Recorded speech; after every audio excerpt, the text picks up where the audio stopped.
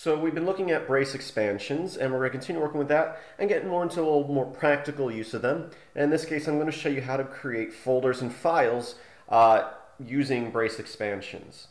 So you can create prefixes or I guess postfixes on the file names and folder names. So real quick, normally we'd create a folder like so, make dir, and we'd call it, let's say, testing or test. And then I can change into that directory. So we've created that directory, we moved into it. If I list out, you can see there's nothing in this directory. Let's say I wanted to create 3 folders.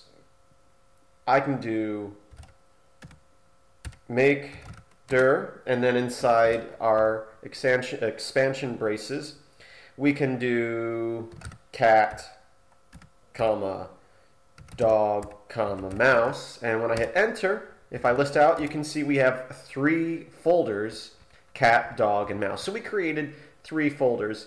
So, I mean, that's somewhat practical. It saves you trouble of writing the make directory command 3 times. But an even more practical use for it would be, let's say you're working on a project and you need to create different variations of that project. So you want to create 3 folders for, let's say, unstable, testing, and stable. So what we could do is we could go make dir, and we can, inside our braces, we can say unstable, testing, and stable. But instead of just creating folders with those names, those could be the prefixes, or the postfixes, I guess in this case.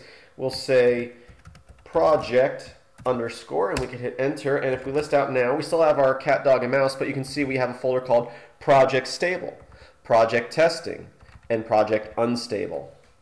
You can also do it the other way around. We could say at the end project.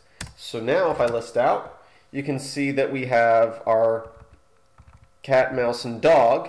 And we have our project testing, unstable, and stable, but we also have stable project, testing project, and unstable project. So you can see how you can use this to postfix or prefix a group of files or folders. And to do files, well, depending on how you're creating the files, what we could do here is we'll just touch and create empty files, text files for right now. And so we'll just say touch, and we will do the same thing as before. We can say, well, we'll say, let's see. Let's do a range of numbers like we were working with our number range. We can say 01 dot dot 10, and we can say underscore file dot txt.